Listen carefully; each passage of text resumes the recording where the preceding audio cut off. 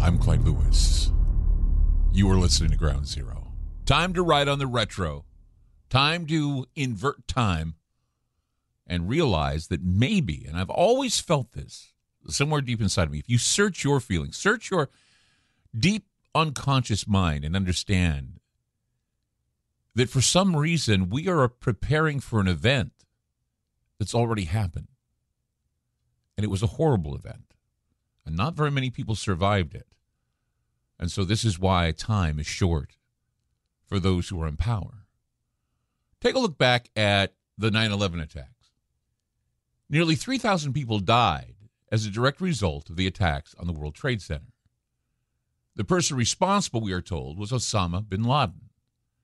This is the same Osama bin Laden that allegedly led the Mujahideen, the group that was crucial in wearing down the Soviets in the Russian-Afghanistan war.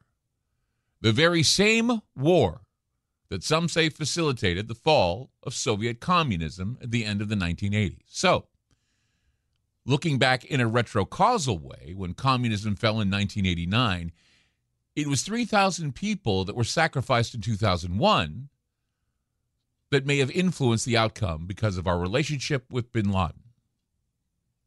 The Mujahideen evolved into Al-Qaeda and other terrorist groups like ISIS. So the question is whether or not you believe that an event in 2001 affected events in 1989. Logically, it's insane to even suggest it. But blowback. Blowback happens when you tamper with the laws of time. And that tends to create problems for the practitioners because they have to sacrifice people, sacrifice timelines in order to get things back into balance. It's all about balancing the role of entropy in self-organizing systems. We're obviously in an occult war, and the evidence is mounting to that conclusion. Physicists renowned as John Wheeler, Richard Feynman, Denis Sciama, and Yakir Aharonov have speculated that causality is a two-headed arrow, and the future might influence the past.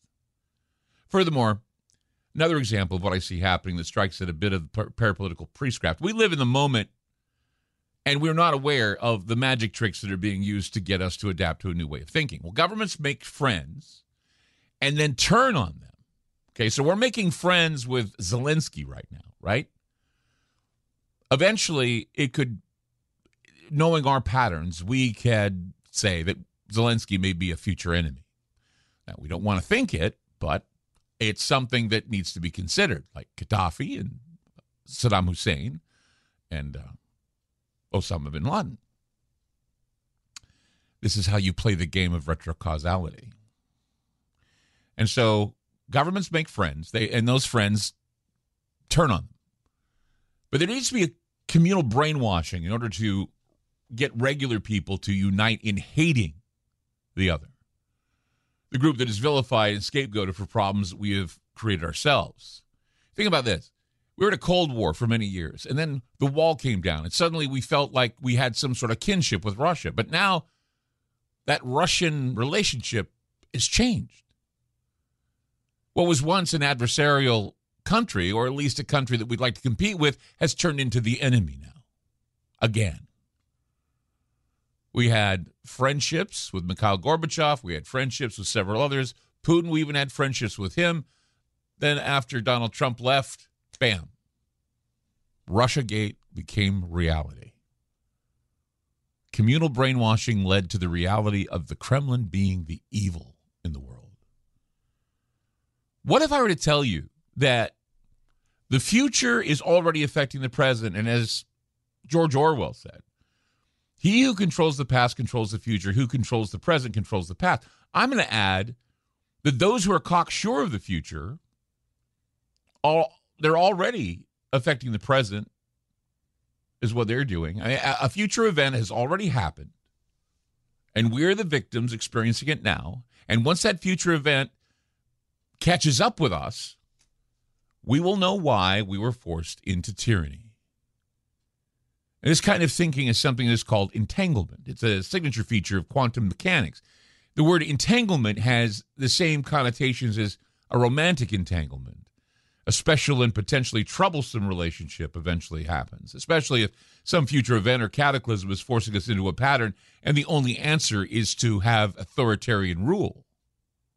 I mean, this would explain the expediency of the meetings of the so-called movers and shakers of the world in places like Davos or the Bilderberg meeting we had to talk about, or we talked about a few days ago. Something is in the planning. And that something's already happened. The event already happened, and we are in a reverse causal course of trying to prepare for a darker paradigm that resembles a dark mirror image of what we are in now. Retro-causal models have forced physicists to reconsider long-standing taboos in affording a role for future events in the present day. It joins a fine thought stretching to Plato, Aristotle, and others. They argued that nature, like man, is organized around final ends and goals. Just as the purpose of the baker is to bake, the purpose of the raindrop is to fall, and of the seed to grow into a tree. These so-called teleological approaches fell out of the scientific mainstream when Newton and his contemporaries proved that you could predict the future of natural objects using only present circumstances. There was no explicit role for the future. There wasn't even a need for it. With retro-causality, though, physics may be forcing a very old idea back into the conversation. It could be retro-magic. It could be anything. Working on the present. A Luciferian brotherhood working its magic to program us for a new age of enlightenment. But it could be a lot of other things, too. And you just need to notice the indications of what it might be.